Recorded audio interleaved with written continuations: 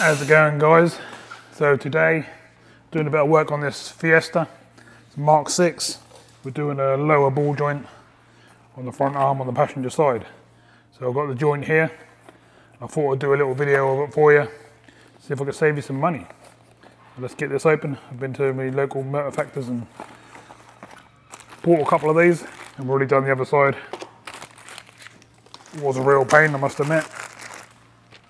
That's what we're replacing. You've got the 3 bolts that go in there, slides in the arm, and you rebolt it up. But it's not as simple as that, because the ones that are in there got rivets on them. You need a grinder. You need to be handy with the grinder and skillful and get in there and cut it off. And yes, a pain. You've got to disconnect the steering arms, stuff like that. But this is what you get in your box, and we'll have a little whip through it. And let's see if we can save you a bit of money, and hopefully you can do it yourself. Because I know things are not too great at the moment, and something like this could cost you a couple £100. Yeah, and I'll do my best to save you a few pennies. More like notes, really, but let's go. Let's get this wheel undone, and let's see what we can do. So don't bother with the old spider braces. Get something like this on the old wheel nuts, like so. 17mm. Lean into it. Put your body weight into it and undo it.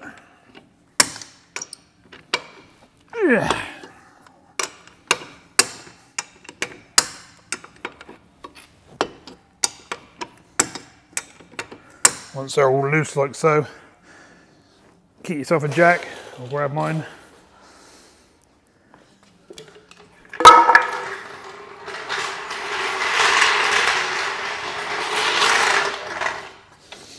If you're not used to using a jack under the car, underneath the sill, you've got a little point with a notch cut out of it, where your jack goes from in your boot. Put your jack on there, and you won't bend or dent anything.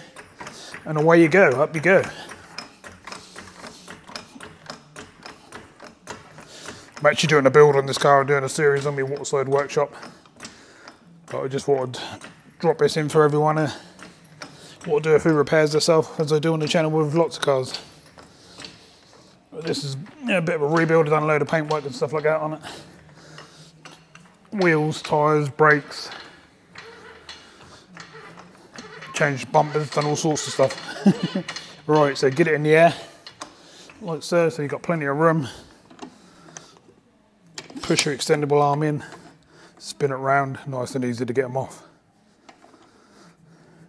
What I always do is down there on top of the jack. You don't kick them around then when you're underneath the car doing other stuff. Spin them all off. Nice and easy. They come off that easy, as you see, they just fall off. Some can be a bit tighter than others, but most of them should come off like this. If not, a bit of WD or something like that. Soon throw them up, but you shouldn't have any trouble.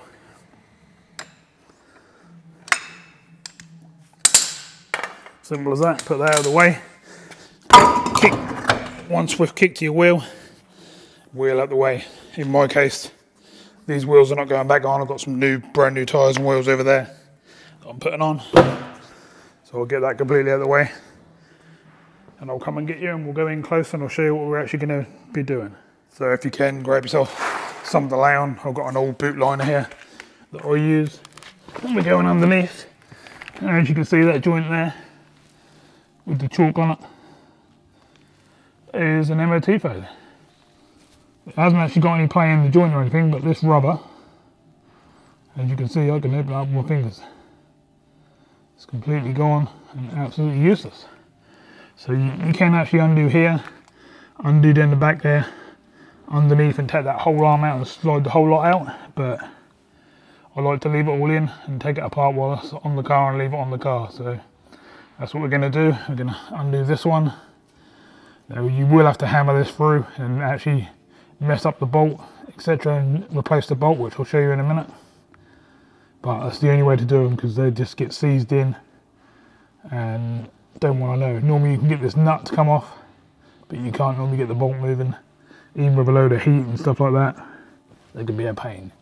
So let's go ahead, get some tools out, and let's see what we can do. So what I do is I get a socket on this bottom one, which is a 14. You might have to put a 15 over it first and clean all the rust off, which is what I do. And then I get a 14, hit it on.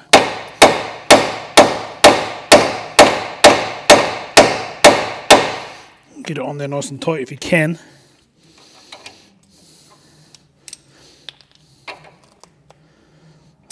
Get your ratchet on.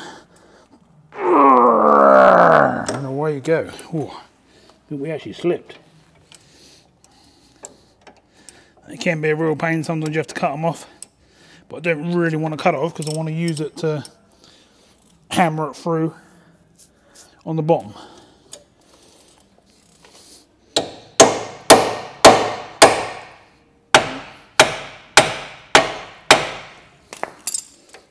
Get it on there the best we can. I think what I'm going to do is get an extension because that's just in the way of the caliper there. It's making the head twist. Oh, no, it's going to slip. Right, okay. Gonna have to get one of the old nut extractors out. Okay, so this is quite typical on the old Fiestas. They always seize up.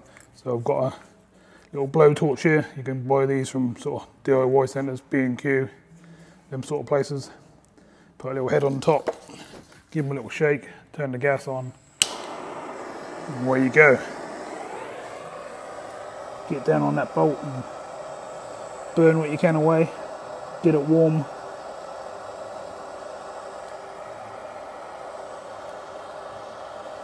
That should loosen it up slightly, get rid of some rust.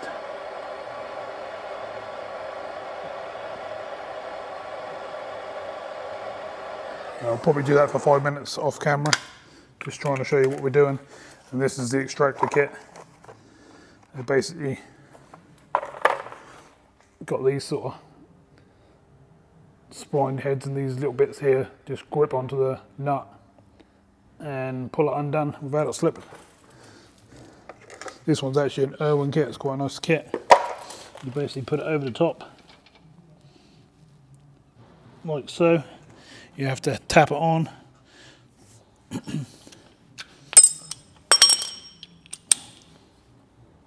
Let's put the adapter on, so we're using a bigger socket here. Roughly line it up.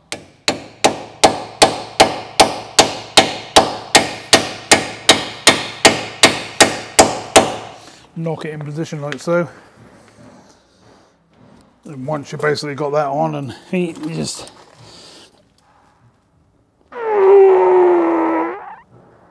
oh Jesus, that's going. They're always really tight and rusty like this on these Fiestas. Oh, and away it comes. Whew. Nearly off.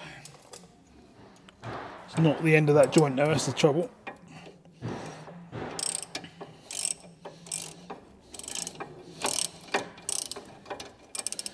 If I take your few attempts, don't think you're doing anything wrong, they're just a pain. I work on cars every single day, and these are still a pain to me. Just not nice to do, they just rust up like mad.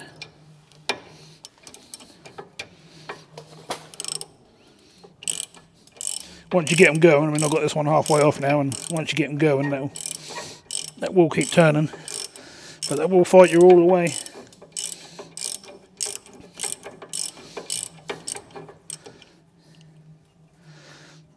Oh, and you get to the point where it's off. Look at the state of that nut. And obviously they're lock threaded in there. No, you ain't going to use that again because they're just useless. You can get a couple of hits on this now if you can get your hammer in there. Let's give that a couple of clouts.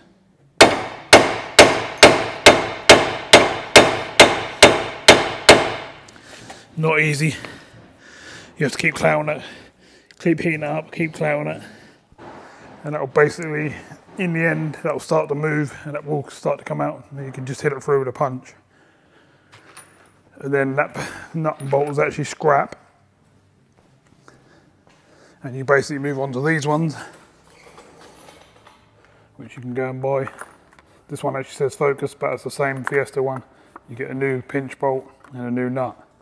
But we're not at that point yet, we've got to get that out as yet, so I'm going to heat that up, give it a few hits, clear that through, we'll move on to the next step.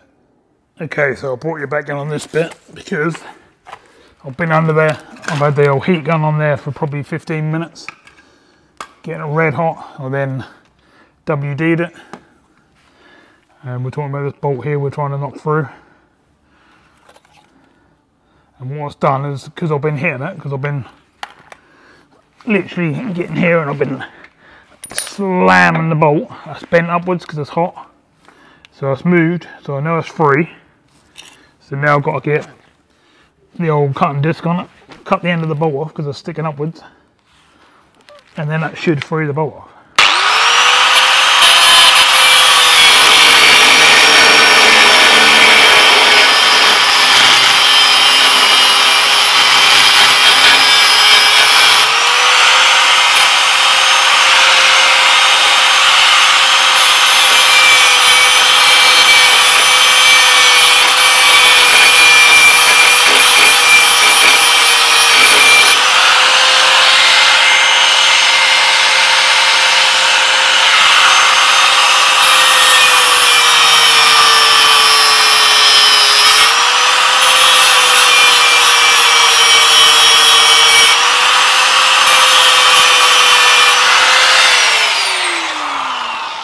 Basically got to get it so it's like a flush, again not sticking upwards, and then hopefully we should be able to knock it through now. So we'll get the old chisel and a punch. I can use this chisel from the other end and on the end of the nut, and I can use the punch,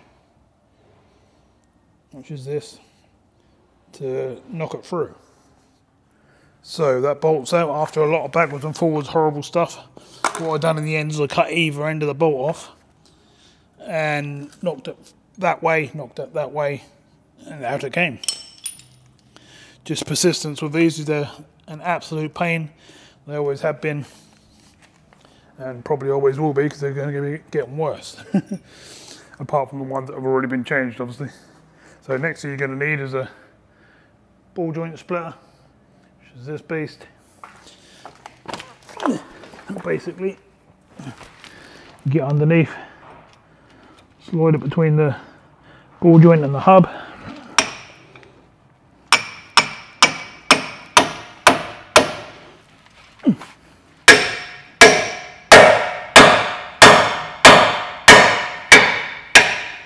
Simple as that. That splits that joint. And that joint is now away from the hub. Now the only way to get that down and properly out the way is to put something there, and I will use a piece of wood. And what I do is I find somewhere to get it under, so you can pull the joint away from the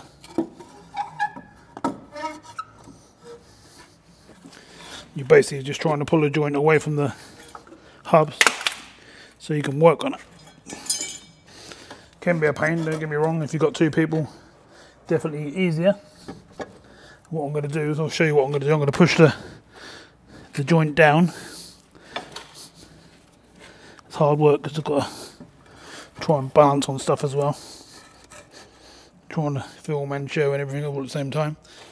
I'll bring you in close and show you what I've done. Okay, so what I've basically done is we've got the joint out away from the hub. As you can see, I've got a piece of wood underneath the anti-roll bar and underneath the steering arm. That just pulls that away from the hub enough to get to where we've got to go next, because the next thing we've got to do is, see these little humps here? these little humps sticking up all the way around. Oh, there's 3 on the top, and there's 3 underneath. And we've got to grind all of them off, and then open up this channel, which is quite hard. You have to get in there with chisels and all sorts and lift them open, and then knock this joint out, and that's that joint out. This is one of the harder bits, apart from the horrible bit up there.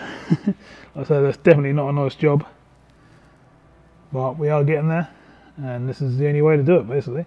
I melted this slightly when I was heating up that joint, so I'm just going to put a bit of sealer over the top of that just to make sure I've got a teeny little pinprick hole there, which you don't really want.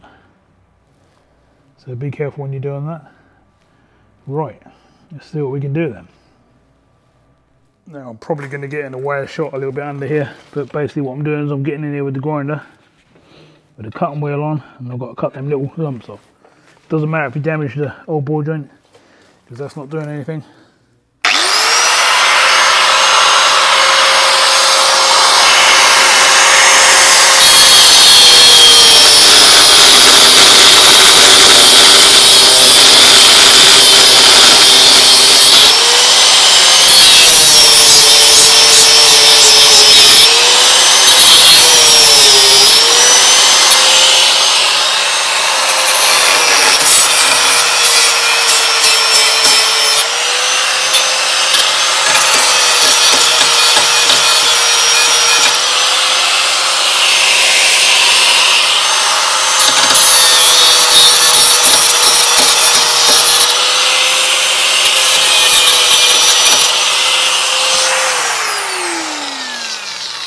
Now, they're not the nicest to do, as you can see. Very awkward to get in there, but the only way to do it. So you have to get them nice and flat. You've got another one at the back there. You've got to get in and get done as well. So I'll get in there, get them done. I'll take you in and show you afterwards. So I'm just having a break from cutting at the moment. I'm just going to undo the steering arm. It's a 15mm socket. You have to undo this because you can't get to line the bottom ball joint back up when you put the new one in. You need to be able to move it around a bit, and this doesn't allow you to do it. It makes it more awkward. So I just whip this off. Try not to damage it, obviously, because you've got to reuse it unless you're replacing it. It's quite tight.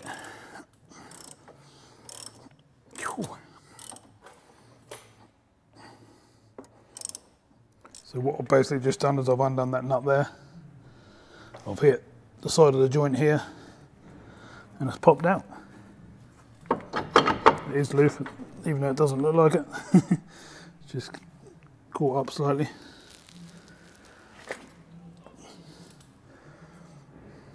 And as you can see, it's nice and free. You just plonk it out of the way on your piece of wood, and that allows you to move your wood around under here and push that arm down even further, because the further away you can get that arm and this whole leg, the easier it makes cutting them down there. Okay, so now we can move our leg. I've pushed it over to the left hand side. I've slid a piece of wood in up and under there next to the drop link, and I can now get to this top one here and this one here a lot easier than I could with all this lot in the way. So that's how to get to them. Let's get them cut out. Ooh, okay. It's hot work. Car's saying 24 today, so it's pretty hot in here today. Let's chop some of these back.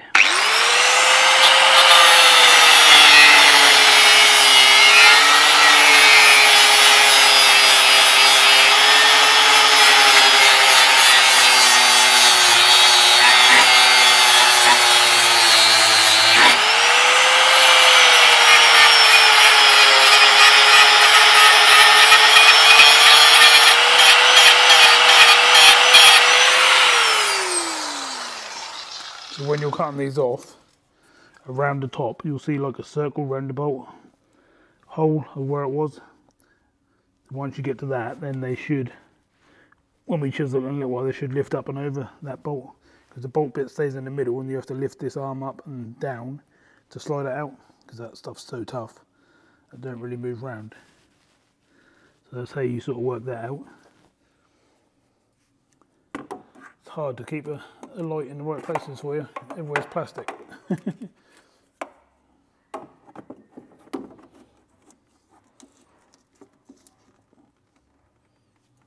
going to stay up there like.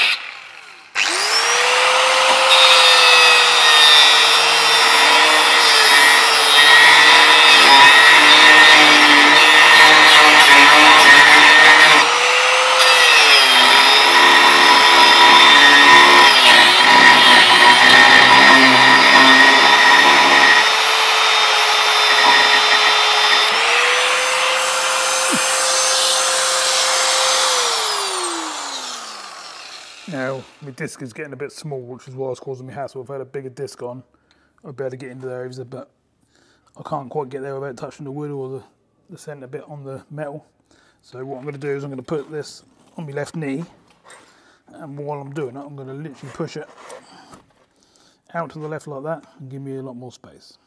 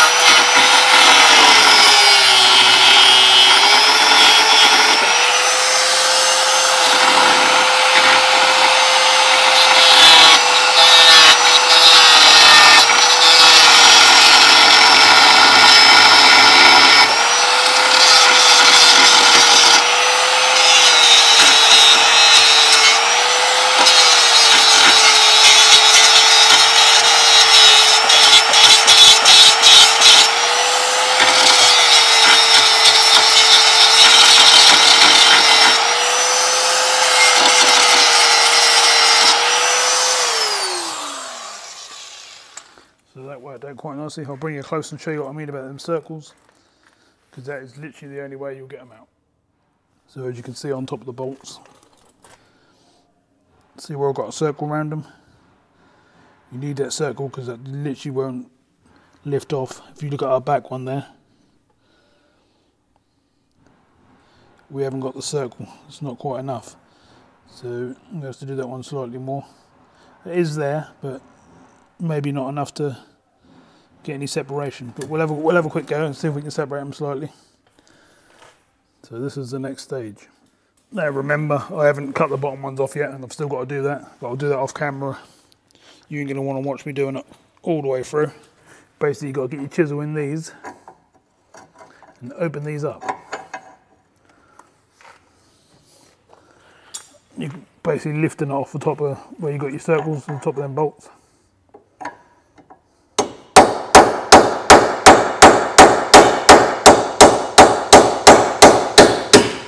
Don't get me wrong, it's not easy. Saying that one actually went off quite nicely.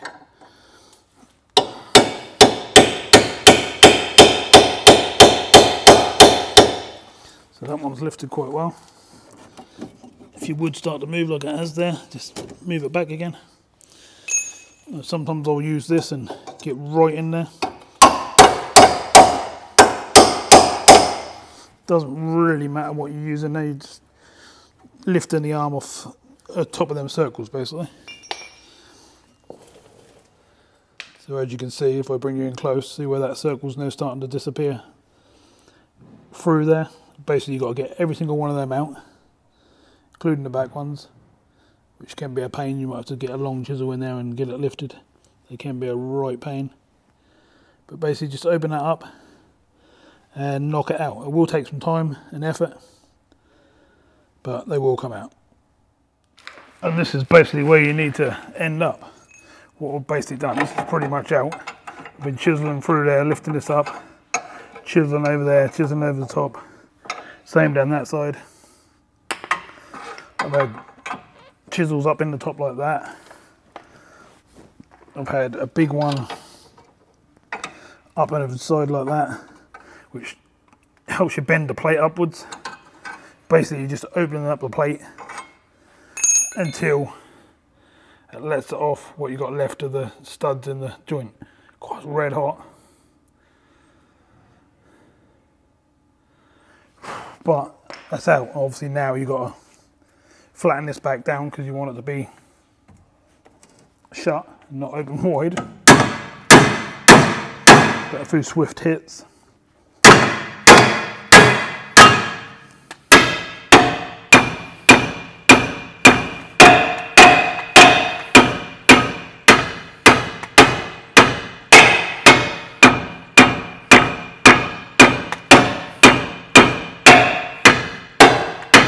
Like so.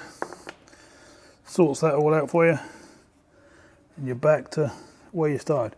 Now, these arms are really tough. I mean, don't worry about whacking them around with a hammer and stuff because it's not going to hurt them.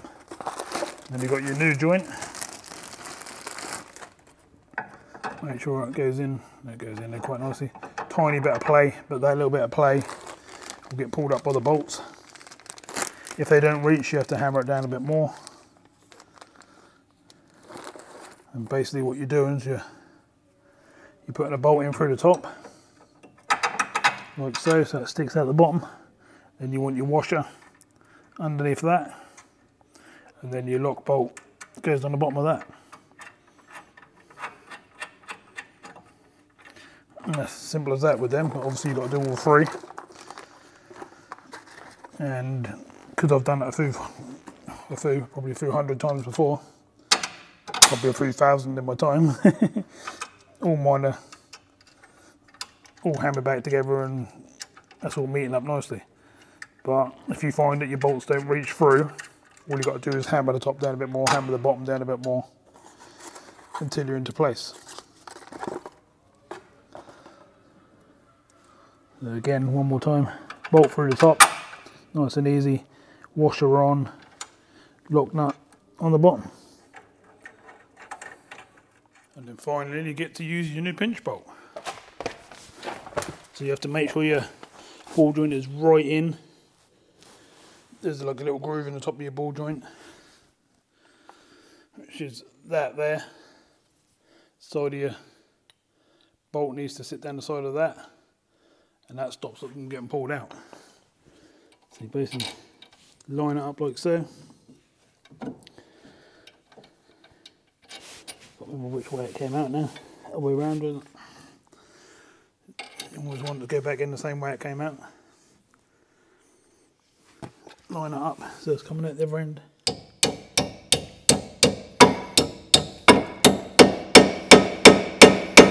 Gently tap it through, and it should be sticking out like so. Put your new lock bolt on the end. Find your tools. Okay, what size they are. I know these are a 16 because I done the other side.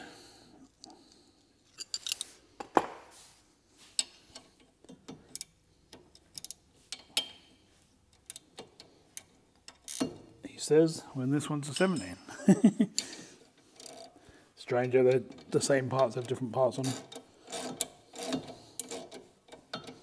And then basically you just do that up till it's all nice and tight. If the other end spins like this one is, then you just put the old tool in the end of it, or just put your thumb on it, stop it from spinning,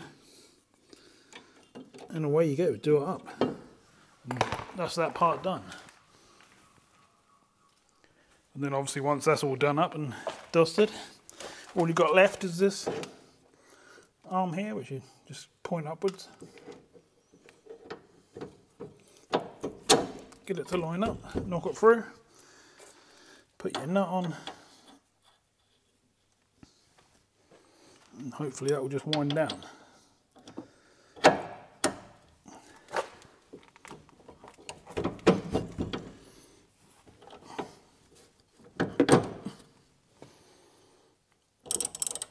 this does become a pain and starts spinning like that, then you need something under here, put some weight on it, do it up. That should sort it. Sometimes a couple of hits can sort it. Other times, like I say, you need some full-on weight, which I'm going to need by the looks of things, to be able to do it back up. And then basically once you've done that, wheel on, drop it on the ground, wheel trim back on if you've got a trim, or if not an alloy, and basically job done. That's pretty much the end of the process. Whack your wheel on, etc, etc. Let your jack and stuff down, make sure your wheel nuts are all nice and tight, and away you go off down the road. So I'd like to say thank you for watching, and hopefully I've saved you a bit of money. If you liked the video and what I've done, hit the old thumbs up, and if you're not subscribed, why not subscribe? Because I do all sorts of different cars, all sorts of different jobs, from this sort of mechanical stuff, engine based stuff, inside cleaning, interiors, seats, bodywork, detailing, you name it. So I can help in lots of different ways. So if you like that sort of thing, give us a subscribe, and I'll see you soon in the next video. Bye for now.